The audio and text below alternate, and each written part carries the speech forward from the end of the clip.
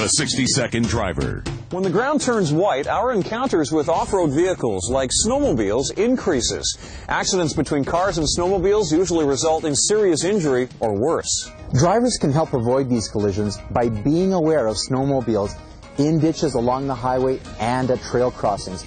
If you see a snowmobile about to cross, slow down. Snowmobilers make up the other half of the safety equation. Use an approved helmet that is properly fastened. When crossing a highway, stop first and cross one sled at a time at a right angle. Travel at a safe speed and never mix alcohol with off-road vehicles. If you are caught driving an off-road vehicle while impaired, some of the penalties apply to your regular driver's license, and they are severe.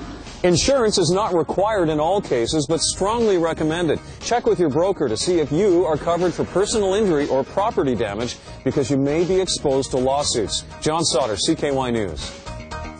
This message brought to you by Manitoba Public Insurance and CTV.